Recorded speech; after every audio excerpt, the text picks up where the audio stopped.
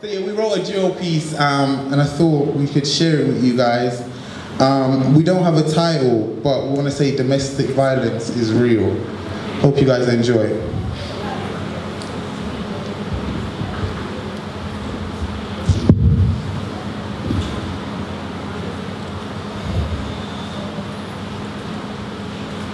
I love you.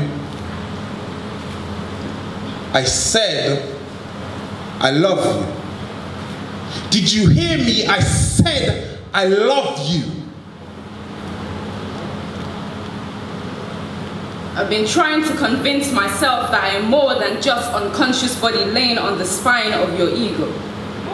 That the bruises on my skin are just love notes that you struggle to write neatly. I've been trying to tell myself that you do love me. That choking is just your way of trying to breathe in my air. That love is always worth fighting for. But last night you hit me harder than you usually do. I can still taste the blood in my mouth. Can still see stars and angels whirling in my head. They are witnesses to my account. I swear you are a monster. Me, a monster. The only guy that's ever held you so close I could feel your fractured heartbeat. See, I know you don't deserve me. Are you forgetting all the times I sent butterfly footprints up your spine? I always wipe your tears when you cry, tell you to clean up the blood and smile. I loosen my grip when you say, I can't breathe. I'm infatuated by your inhale. The rise of your chest, the curve in your spine, the boost to my ego, the bulge of the veins in your eyes. Don't you see?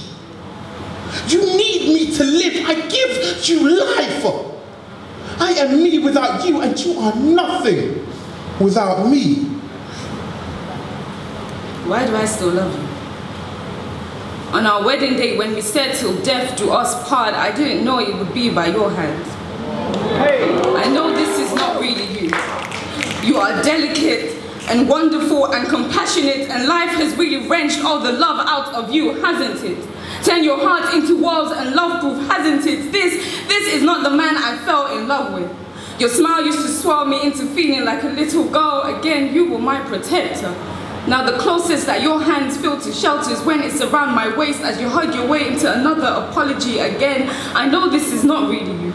That anger has the wheels to your mind and drives in from time to time, always whizzing its way into your hand, so I promise I'll try not to provoke you next time. Round of applause. Take a bow, hats off to you. You're finally... This is not really you. Understanding. It's really on you, pushing me way too far, and I don't plan to jump, so I'm throwing punches, connecting with caress, flesh. But I don't mean it. Let me say sorry. Let me give you a bear hug. Call me Teddy. Remember when you was young? Find peace in my coarse arms while you reflect on how you made me do this. I can fix you. Okay, I can fix us. I won't leave. Just try not to hit me too hard next time. There you go again, trying to change me, telling me what to do. What? Am I not good enough? Have you forgotten all the times I embedded my palms to your scalp, indulged my fingers to your roots, engraved my grip to your head, and I know. See, I know you see white noise in galaxies when your skull collides with the bleak crimson water. I was using your screams and my shouts to conduct a symphony. Your skin, my sweat to paint an Egyptian mosaic masterpiece, my queen title. I love you and I'm sorry. That wasn't blood you tasted. Don't you ever say that was blood. I was helping you to taste a clear mind. Do you understand? Please don't leave. I love you. Do you understand? I understand. I love you too. For those of you who ask me questions, like why the skin under my eye is a shade too blue, I've rewritten the history of the scars on my body into a prettier kind of violence for you. An attempt to cut the conversation short. Blame everything on the stairs. Every night should be spent laying on my bronze chest. Blame everything on my clumsy feet. Wandering thighs, and she could find herself in open arms, not mine. That can't happen. How I dance too often near sharp objects, near harmful things. Lock doors, close the blinds till death do us part.